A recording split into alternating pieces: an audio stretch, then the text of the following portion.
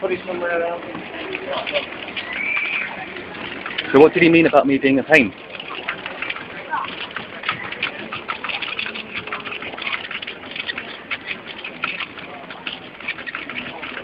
Does Scientology teach you to hit people over the head with bags? Okay.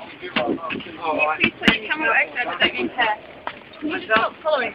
Alright, don't have...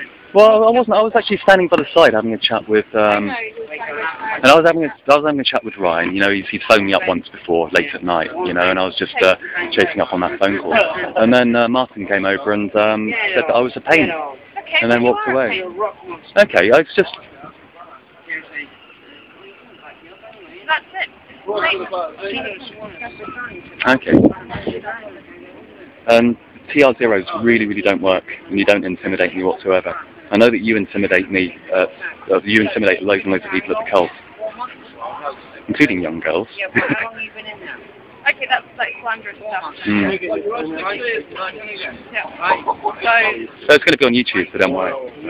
I'll see you later. Can you tell me that again? Sorry? Say that again? Well, there's reports on the internet from 3 independent people about you focusing your eyes on girls' breasts and making them feel very uncomfortable from perving with them. And I mean, those reports are being given to the social services because you run courses for young children. Is that correct? And you're actually making this statement? I'm repeating what I've read on the internet.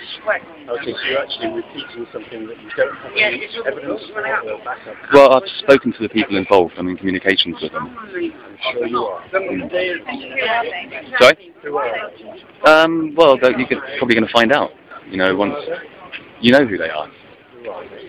I'm not going to say because they've you can actually search on the internet, you know, to search your name. Are you sure what? Yeah. I'm Larry. How you doing? All right, okay. Let's have a chat with, I don't know. well, I'll go over. All right, well, I'll see you week Saturday, if not before. Take care.